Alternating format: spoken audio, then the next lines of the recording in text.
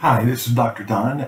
I want to take a couple of minutes and show you how to make backup copies so when you're working in RStudio you can always refer back to the originals. A couple ways of doing this. One of the first ways is just to make a copy, and to do that you can click by the name of the file. I'm using this first one there. Click it, and then I want to go to More, Copy. You can see it offers it up. I can change the name right here if I want, or I can just keep that. So I'm going to keep that and show you how to change the name later. So you can see we've created a copy that's an original of that data worksheet. Now if I want to change the name of any of these items in here, I can just click that file and go to Rename.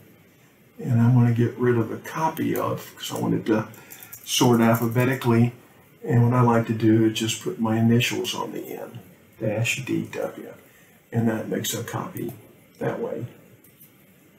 You can see now I've got the original up here and I've got my copy there, and if I just sort those on name, you can see they're all sorted together, and you can see I can see the one I want to work on.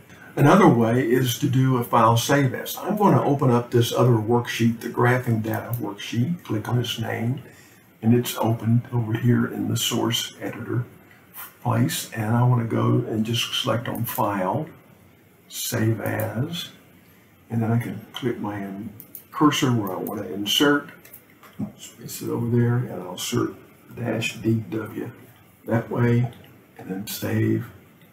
You can see now I've got a copy there. So those are a couple of ways that you can do a file save as or make a copy of a file. You can also rename files.